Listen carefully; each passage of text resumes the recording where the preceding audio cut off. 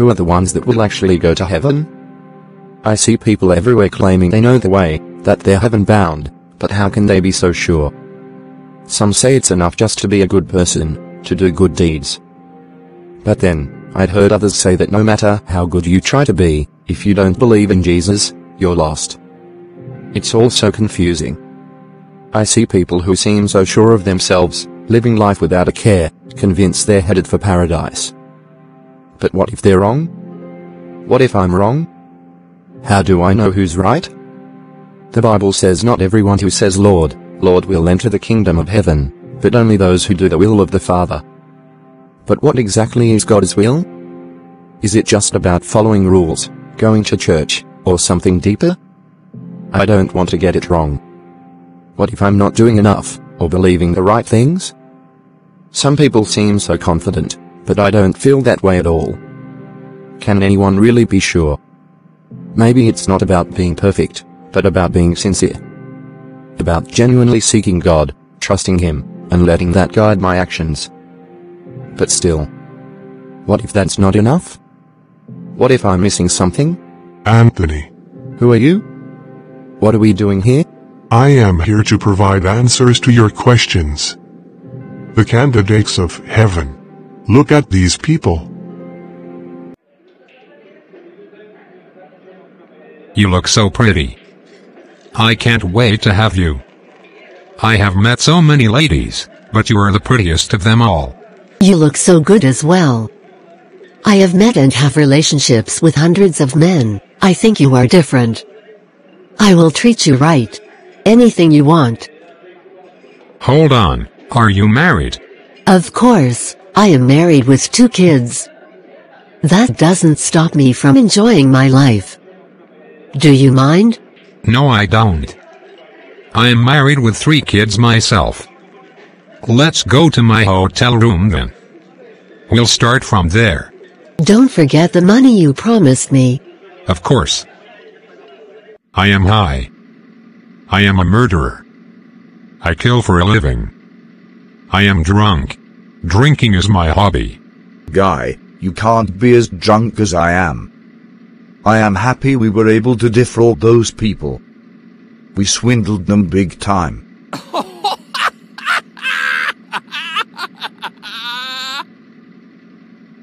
We are the real scammers.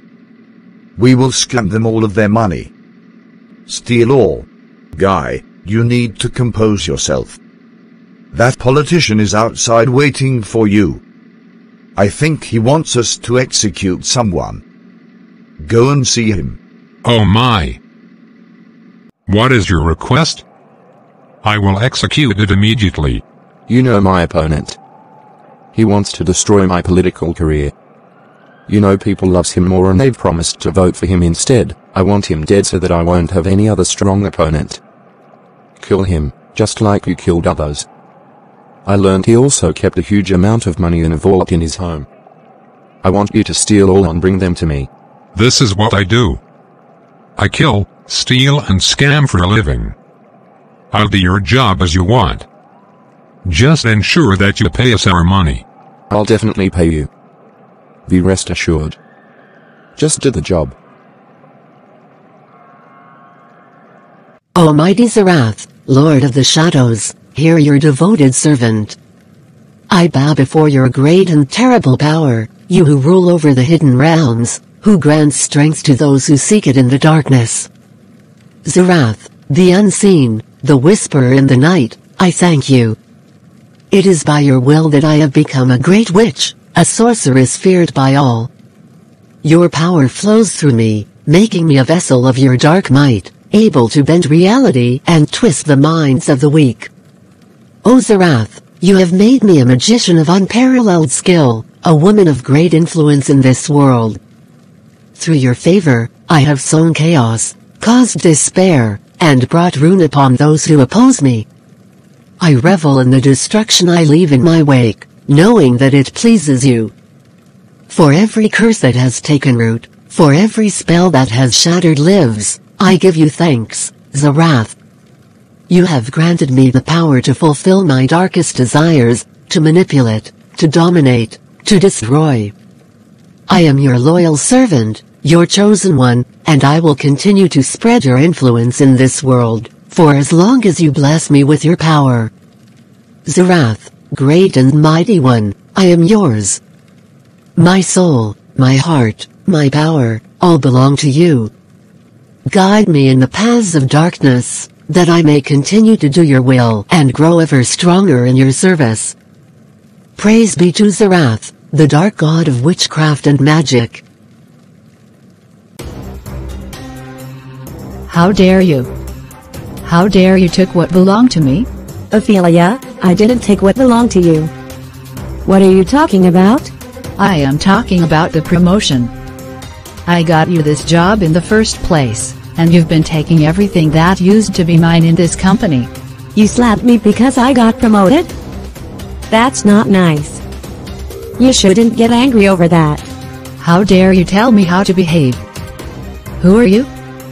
You know I get angry easily, you shouldn't have offended me at all. I will show you the stuff I am made of today. I'll make you inconvenient in this company. At this point, I'll just excuse you. I am so mad at this girl. How can she be more successful than I am? How can she get that promotion? How can she be loved by everyone? Every part of me hates her right now. I know what I'll do.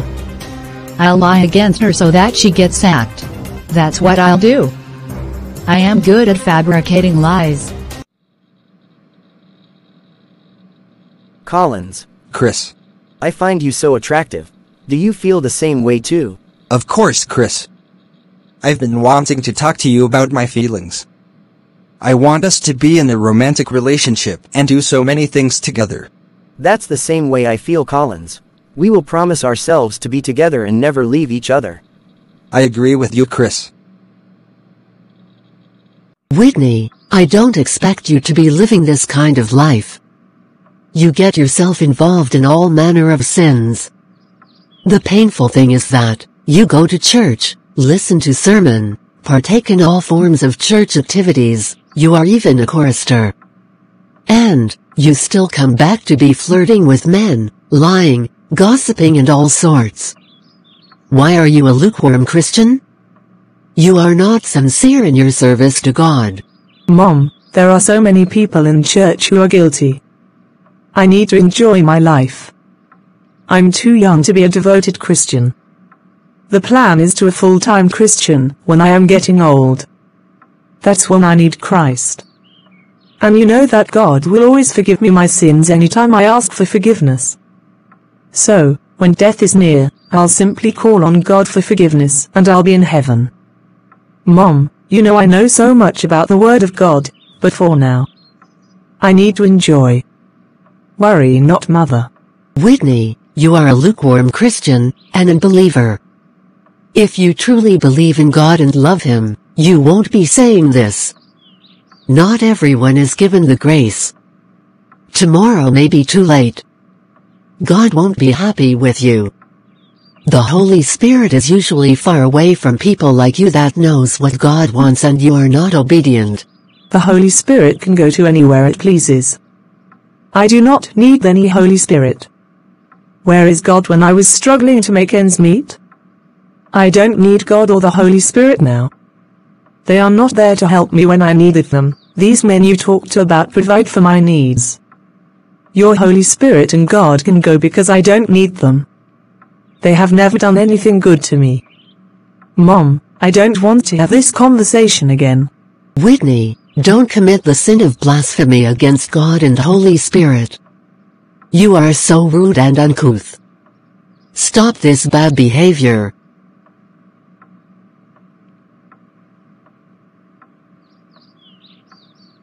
Anthony, these set of people I've just shown you are candidates of Kingdom of Hell. The path to heaven is narrow, and not all who walk in sin will enter the kingdom of God. You have seen examples of those who commit fornication, who engage in immoral acts with others outside the bonds of marriage, and they are deceived if they think they can continue in such ways and still be candidates of heaven. Murderers, those who take life without remorse, swindlers who deceive others for gain, thieves who steal what is not theirs, and those who bow to idols and practice witchcraft like the woman you saw, these are also far from the kingdom. Their hearts are filled with darkness, and they do not walk in the light of Christ. And those who indulge in unnatural affections, men making advances toward other men, turning away from the natural order created by God, they too have strayed from the path of righteousness. Those who are quick to anger, who harbor envy, jealousy, lies, and hatred in their hearts, they are corrupted within and cannot enter heaven with such burdens. There are those who claim to know God, who have heard the truth and yet continue to disobey. They hear God's words but choose not to follow, committing blasphemy against the very Spirit who seeks to guide them into truth. They are rebellious and stiff-necked, and unless they repent, they too will be shut out of the kingdom. Anyone who lives in these sins, who does not repent and turn away from such evil, cannot be a candidate for heaven. See another set of people. Heavenly Father, I come before you today with a humble heart, asking for your grace and mercy. Please forgive me, Lord, for any sins I have committed, whether in thought, word, or deed. I know I fall short of your glory, but I trust in your love and forgiveness. Lord, help me to live a better life, one that honors you in every way. Guide my steps and strengthen my resolve to follow your will.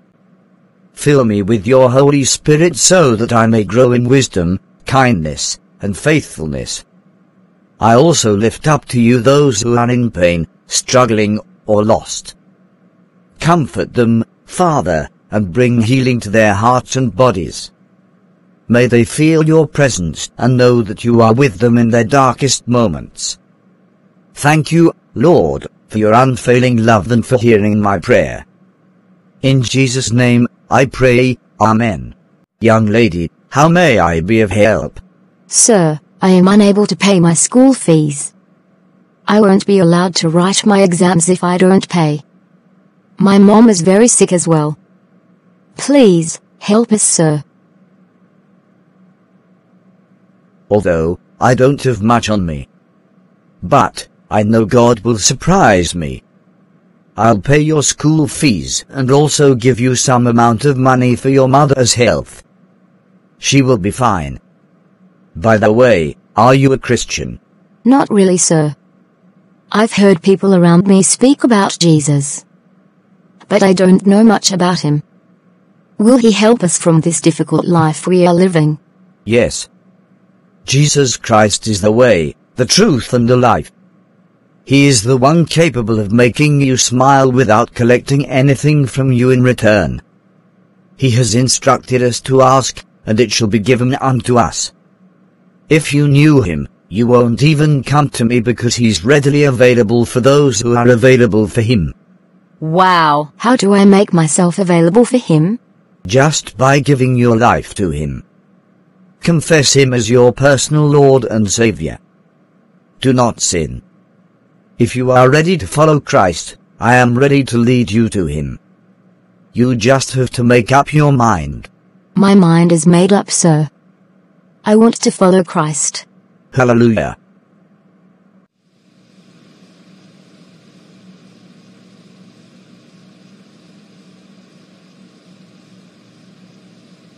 Ophelia, you are my helper. I can't backstab you.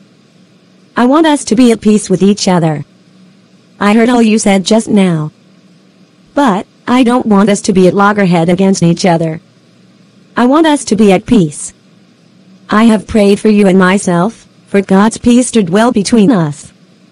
I also pray that God's goodness will follow you and very soon, you shall be blessed with your own promotion. Trust me, you will be promoted very soon. I know your intention to me, but the thought of God for me are of good and not evil, therefore, no other intentions can prevail over God's intentions. Let us be good. Can I get a hug from you?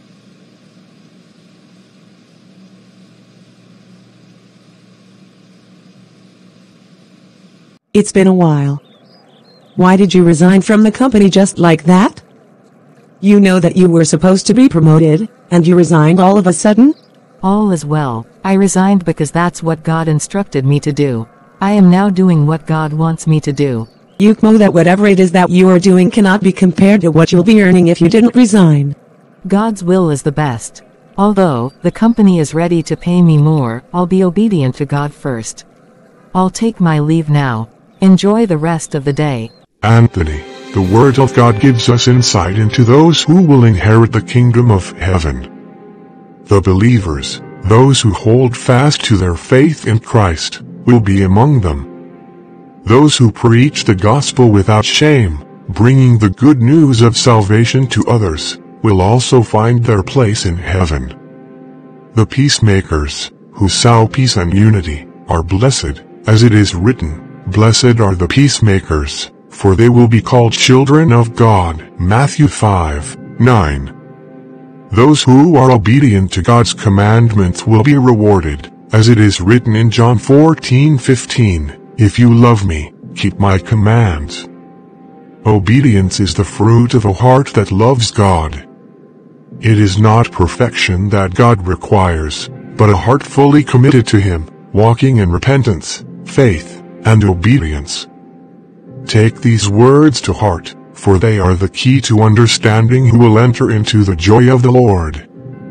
Live in faith, preach the gospel, make peace, obey His commandments, and remain faithful, for in these things, you will find your assurance.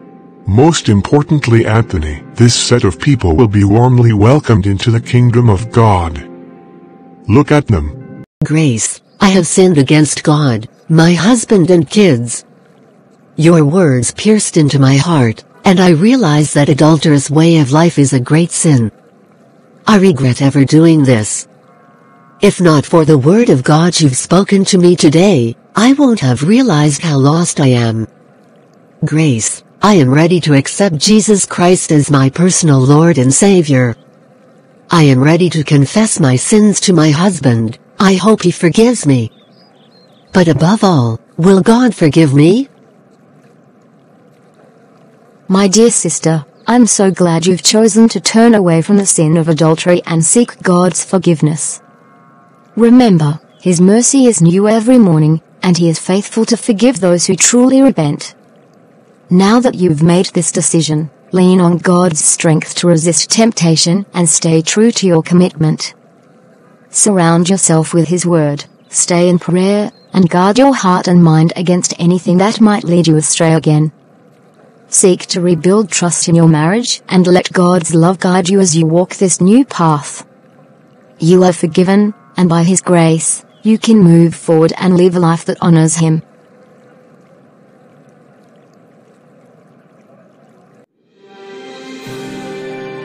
Yes, it is true that all have sinned and fallen short of the glory of God.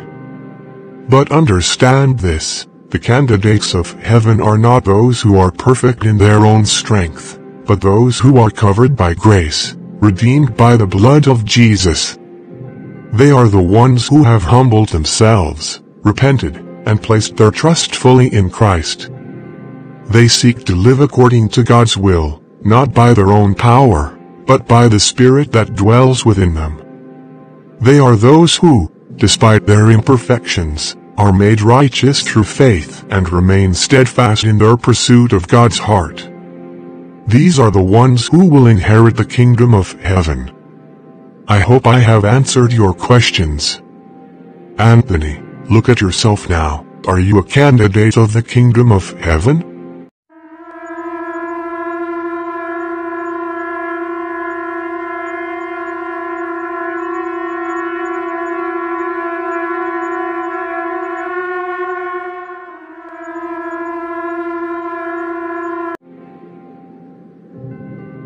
Or, are you a candidate of hellfire?